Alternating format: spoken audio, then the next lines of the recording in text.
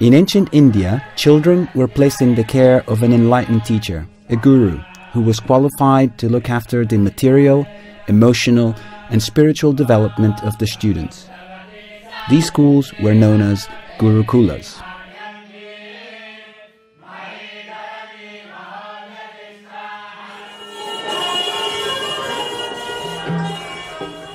My name is Sanaka. I was raised in ISKCON Gurukulas, in Italy and in India. I have mixed memories about my childhood. In many regards, it was exceptional. I forged lifelong friendships, and I was introduced to a rich spiritual tradition. As a child, I also witnessed different forms of abuse on a regular basis. Nowadays, many believe that child abuse is a dark chapter in the distant past of the Hare Krishna movement. So the first problem regarding the children of ISKCON after 1977 was that many of them were being molested or abused, mistreated, or they were being deprived of food and medical equipment or just basic necessities. And that now there is an effective child protection system in place. Although some progress has been made over the years, in many regards the current policies are still inadequate. In the Hare Krishna movement, political influence and spiritual authority often rest with the same people. This monopoly has created conflicts of interest that have frequently led to a misuse of power. Generally, the need to be respectful of the position of these leaders and the sentiments of their followers has been given priority over the need to protect children. This, in turn, has fostered an environment where accountability has been problematic and children have suffered. The GBC controls the Child Protection Office. Effectively, we have a scenario where prosecution, judge and jury are all working for the same team. The current system has little room for independent revision, appeals or scrutiny, and consequently credibility.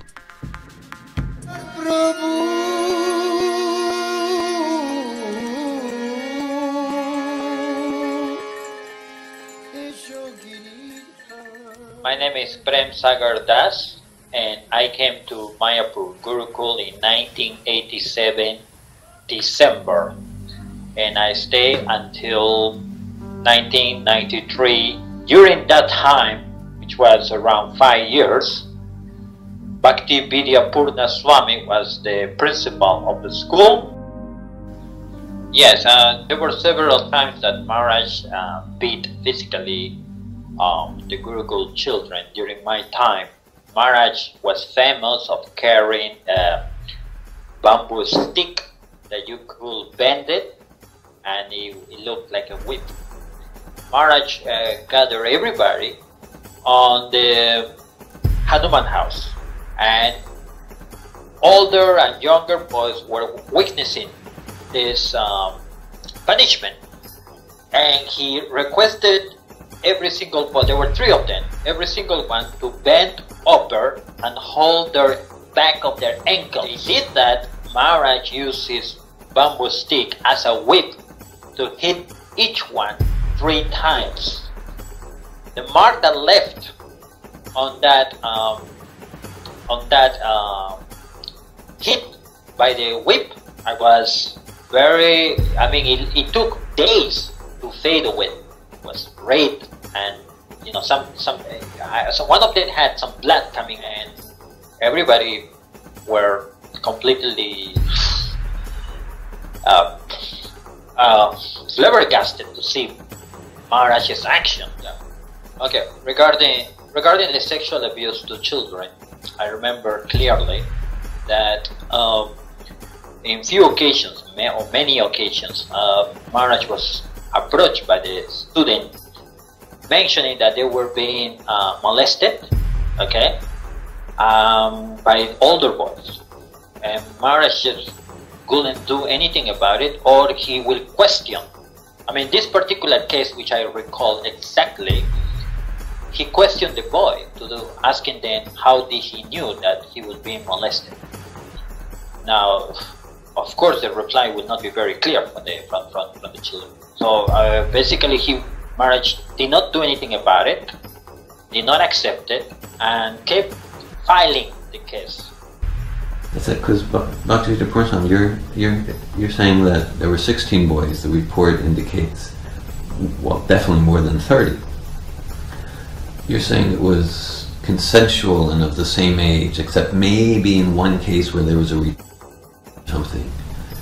And this report it describes just rampant force and violent, you know, from older to younger, in multi-generational sexual abuse. In Headmaster, because the report recommended that he leave, he left.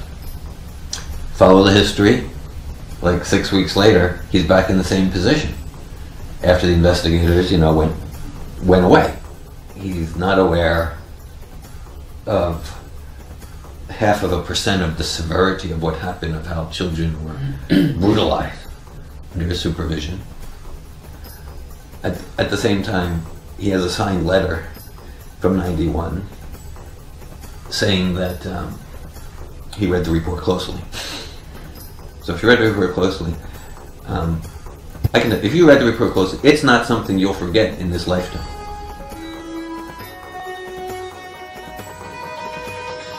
Bhaktivedanta Purana Maharaj won't serve in any capacity that is directly connected with children until January 1st, 2002. After that time, he may serve in a non-managerial and non-administrative capacity connected with children if the ISKCON Education Ministry agrees that he may do so. Bhaktivedanta Purana Maharaj may not at any time assume a managerial or administrative role in ISKCON, and especially not in connection with children.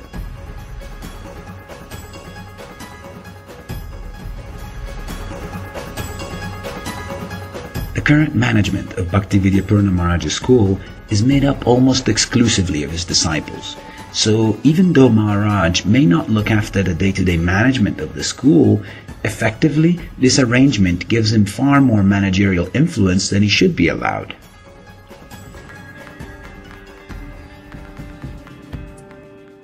In a letter sent to me on the 15th of September of 2011, Champakalata Mataji, the CPO director, confirmed that the Ministry of Education encouraged Bhaktivedanta Purana Maharaj to resume his involvement with children.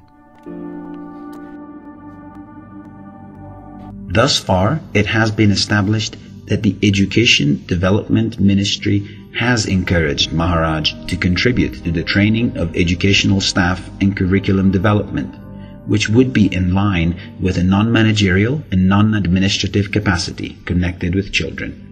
At the time, Shesha Prabhu and Lakshmi Moni Mataji were members of the Education Ministry. If we look at their history, we will find that both of them have a track record on child protection that is concerning. Hare Krishna, my name is Lakshmi Moni Devidasi, and Hare Krishna, my name is Sesha Das. I serve as the ISKCON Minister of Education on the Governing Body Commission of ISKCON.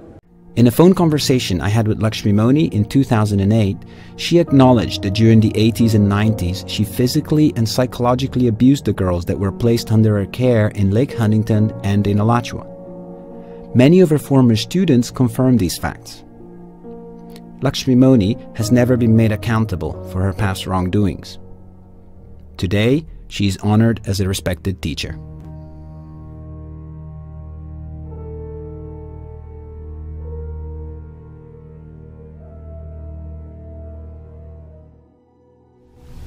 Shesha seemed just like his goal was just protective of Bhaktivedanta Purna Swami. And then I remember he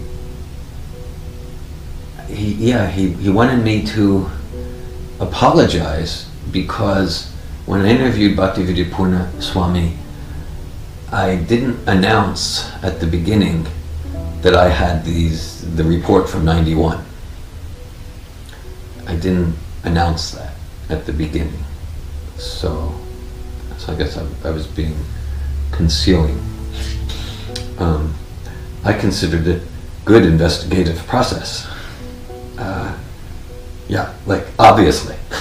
So I was just kind of, and as far as like the clear lies and deceptions from Bhaktivedanta Purna Swami, yeah, like didn't seem to be a concern for Shesha.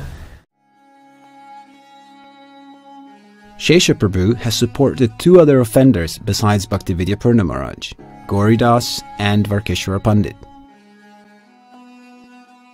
In July of 2002, the CPO found Varkeshwara Pandit guilty of having sex with a minor. During the CPO review of his case, Shesha Prabhu acted as his defense attorney.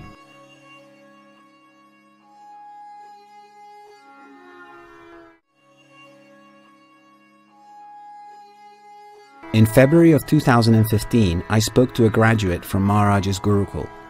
He described an incident that took place in 2012, where AK, a boy aged 17 or 18, sexually abused a 9-year-old child. At the time, Madhava Gauranga was the principal of the school as well as the head of child protection in Mayapur. He dismissed the episode as a case of child sexual exploration. Both the victim and the perpetrator were quickly removed from the school. It is alleged that recently there have been more similar incidents in Maharaj's school. Child sexual exploration is when the sexual play is between children of a similar size, age, and social and emotional development. At present, ISKCON does not offer any form of support, assistance, or counsel for child abuse victims.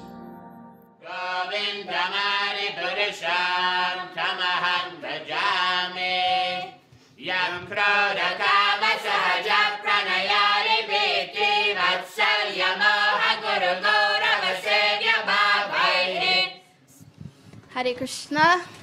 Hare Krishna. So my name is Sri Radhe Dasi. I'm a disciple of His Holiness Indradumna Swami Maharaj.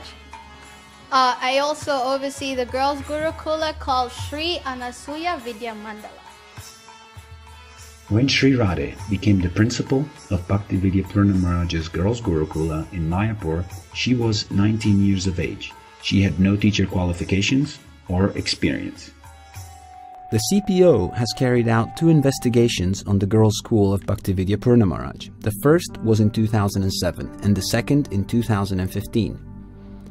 The 2007 documents states that Bhaktivedanta Purna Maharaj was pumping water for the girls while they were bathing naked, and that he massaged them while they were semi-naked in their underwear. The 2015 report reads, based on the above statements, there should be zero tolerance of Sri Radhe ever teaching or caring for children, ever again, effective immediately. Both the 2007 and the 2015 documents state that Sri Radhe and Bhaktivedanta Purna Maharaj regularly spend extended amounts of time alone. The report says that students have walked in on them behaving in a frivolous manner and indecently dressed.